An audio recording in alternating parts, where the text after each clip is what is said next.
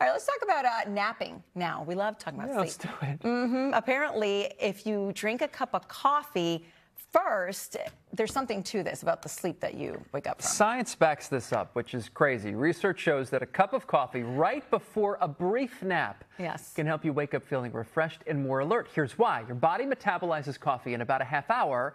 So if you drink a cup, then lay down for 20 to 30 minutes, you should wake up feeling the effects of a nap along with the natural coffee jolt. Our resident scientist, Sheila Watko, actually suggested that this was the case. She called it, yeah. Researchers note that if you sleep longer, you then run the risk of waking up feeling drowsy thanks to deeper sleep. How about that? You literally just triggered a yawn. I can't fall asleep quickly, though. That's the thing. So it would just keep me up. You can, huh?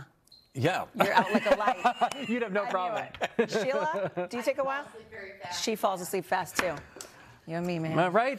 Trouble sleeping. Aaron, too, she goes right down. Falling asleep in the dentist chair. I mean, that is. Really? I mean, that's what the shift will do to you. Yes.